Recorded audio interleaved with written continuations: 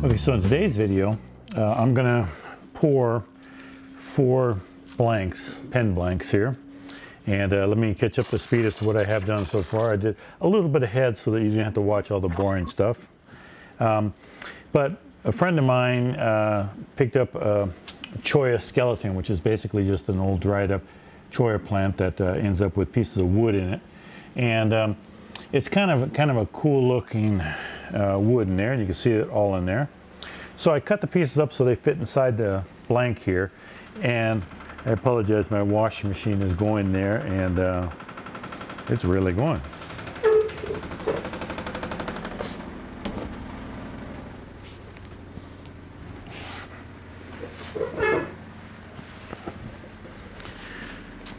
So a friend of mine gave me a cholla plant, a dried up cholla skeleton, which is the cholla plants when they die and dry up.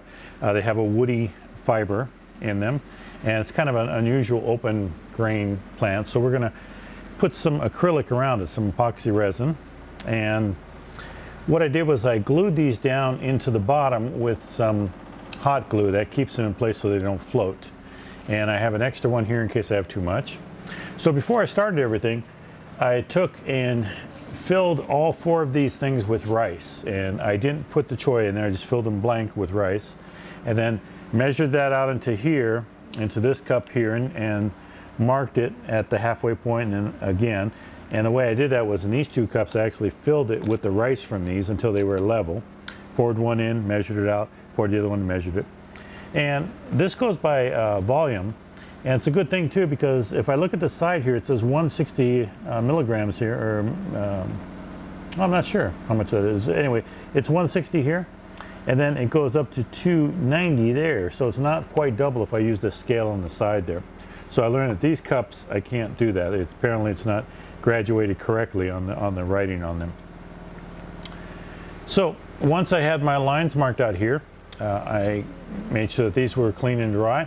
And I went ahead and put my colors in both these cups, because I'm going to pour it out evenly in these cups. In this cup I have mint, and this cup I have bronze. And I like to put my color at the bottom and then pour on over it and then start mixing up, because then I don't have all that extra coloring at the edge or powder flying out. And it seems to work quite well. Now, this has been in here for, let's see how long this has been in here. I put a timer on it. 15 minutes. We're going to be at actually 16 minutes here. So let me put that time there. And I've been measuring temperature-wise how much it goes up each time.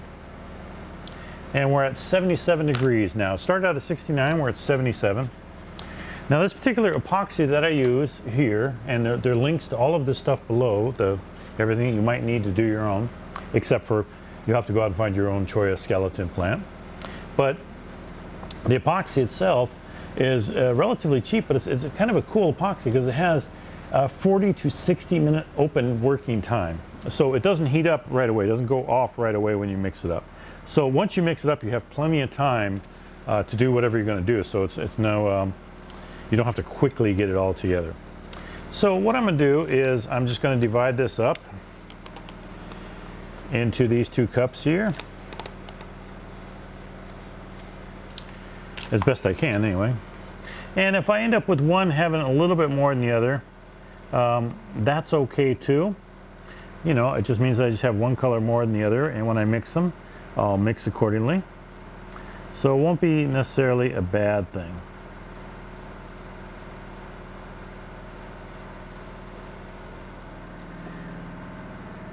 And the one thing you can do is you're going to find out that this epoxy resin is kind of a thick type stuff. So if you don't mind, I'm going to switch hands here because I'm actually better right-handed with this. There we go. Now I have it in the comfortable hand, and I'll get out as much of this stuff as I can, because even though it's a relatively inexpensive epoxy, it still works beautiful. It seems to set up. I can have relatively thick pores with very little cracking, and I think that's due to the fact that it just doesn't have, it's a general use epoxy resin, but it just doesn't have a high temperature. It doesn't get to a high temperature very fast. And so I think it just because it's at that slow temperature, it lasts. All right. So I got pretty much most of that in there, and I will put this I think, on top of something in case it leaks. There we go. All right, so now I'm just going to start mixing this up, get this all mixed up in the cup here, the color.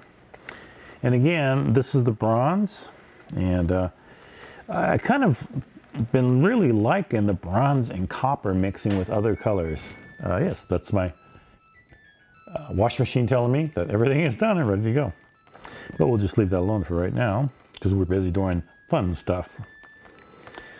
But I'll wait for the whole song to play. It's got a whole melody that it has to play. See, it's nice tune, huh? A little music there. Okay. It's messing with me now. Okay, so, but I found the bronze and copper and silver and those colors really mix well and blend well. Now, one of the reasons that I waited for the temperature to come up a little bit is that it helps in the mixing of the color. Instead of the colors going together and sort of just mixing right away, I find that if I let the temperature and I let it get to start to react or get thickened up a little bit, that the colors tend to work a little better next to each other. They sort of separate. They still blend really well, but they do have a separate flow to them, and parts of it stay the one color. It doesn't just blend all together where you got a copper blue mix all the way through the thing. So it separates a little more. And my understanding is that the longer you let it set, as the thing activates and gets goes off a little bit more, that color even separates a little bit better. So let me see here. I may add a little bit more of this blue, I think. Let's see. Yeah, I think I'm going to put, and mint, I should say. Mint is sort of a bluish green, is the way that it looks to me, is the way I would describe it. Like an aqua green, maybe. But this particular company calls it mint. So we'll just add a little bit more here. All right. So again, the nice thing about this is I watched other people use their epoxy resin, and they have to get in there like at a certain time. And I like having the time, you know, to relax and not worry so much. Now, if you're trying to wait for it to get thick, the problem is, you know, you're really like eyeballing this all the time. It seems like it takes forever, which it sort of does. Okay, so let me see what the temperature is, and let me just wash off my hands here real quick. Now, I'm just using rubbing alcohol to clean off my hands from the epoxy, and that works really well on cleanup. Yeah, let's see. So now I'm at 79 degrees. So I'm just gonna keep track of that. 79 at 21 minutes. So you can see at 21 minutes at 79 now. Other people wait till it's about 100, well, 95, something like that before they pour. But I'm gonna go ahead and start pouring this in right now. And I'm hoping I have enough for all the pin blanks here, but I'm just gonna work on 2 right now just to make sure I don't spread myself too thin. So what you want to do is, even though you might mix up enough for everything, work halfway through stuff first and make sure that it's gonna last, or, you know, extend through all of them. You don't want to come up short. Now, my hope is that I have more, because like I said, I did the measurement without the logs in here, and these logs are, like I said, are very porous and they have a lot of opening. So they may, it may still fill it up, you know. It's not going to be a big difference between what I have in here, what I had with the rice. Sorry, concentrating and talking at the same time, always a difficult thing. Okay, so I know I have enough for those two. I'm going to go ahead and pour this one, and we'll see how much I got left. Now, I also have an extra one in that one in case I do need to. I don't have quite enough for just a pour straight in all these. So we'll see what we come up with here.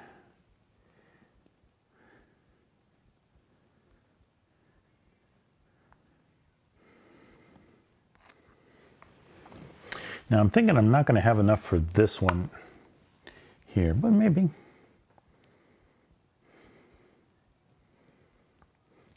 because it will shrink down a little bit. Once you get in the pressure pot, you will lose a little bit.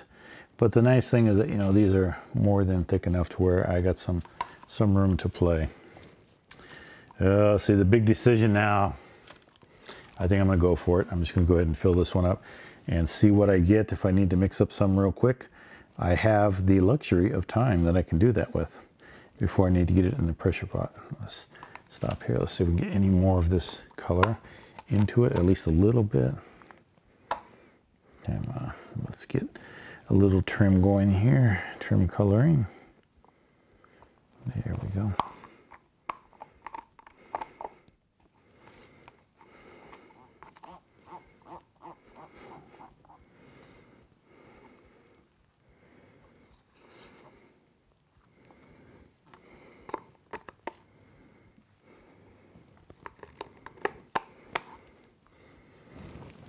You know, I think that's just barely going to be not enough.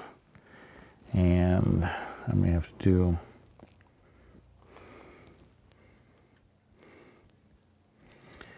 mix up a little bit more maybe. So that was, you know, filling these things with rice.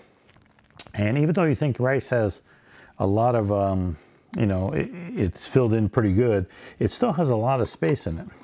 So it's always better to go more than what you need on with the rice when you take that measurement.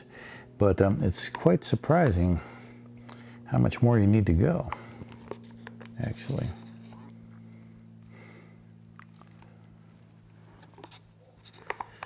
We'll see how much we can pull out of this. Like getting every last drop here, or trying to get every last drop on here.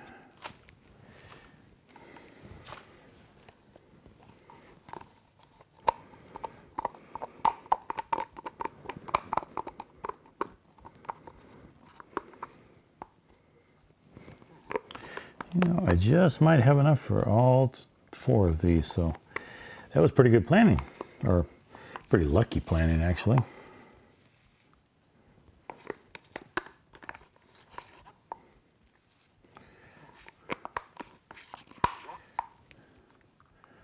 Okay, so I think that'll work. I scraped out as much as I can, so let me wash off my hands here. So what I'm gonna do now is I'm gonna take this and put this in the pressure pot overnight, and then I will meet up with you tomorrow morning, which will seem like instantaneously.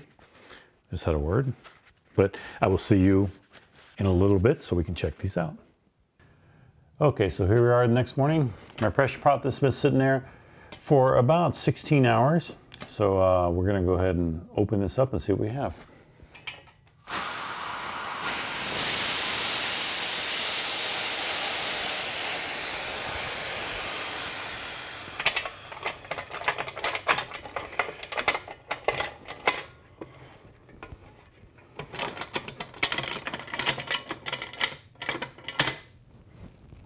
Oh.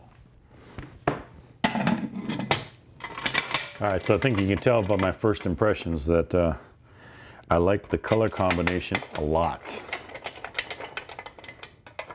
That really looks good. Okay, so let's see what we have here.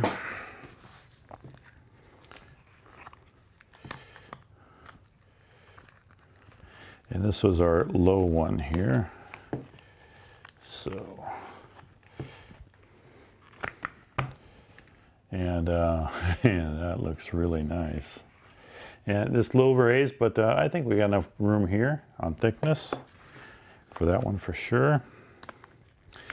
I'm happy that it didn't soak in a lot, so it didn't. We didn't lose a lot of resin into, you know, soaking into the pieces. This one is gonna be awesome. This has the thicker piece in it. The color combination is really, really nice.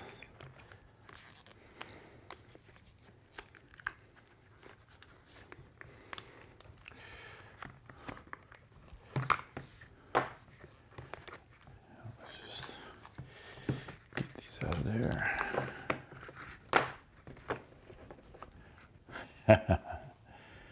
Well, I like the combinations, the color combinations. This one had the 2 pieces in it, so that should be kind of interesting to turn. So I think I'm gonna turn the pen from these pretty quick. So that's all there is to it. Putting these together wasn't that hard. You saw the process. I have 4 new pen blanks here to try out. Hopefully that wood is gonna look pretty awesome in there, and what I can see here through this blue, it is. This one was the last that we had. It was mostly the blue with some of the bronze in it, and that looks pretty good.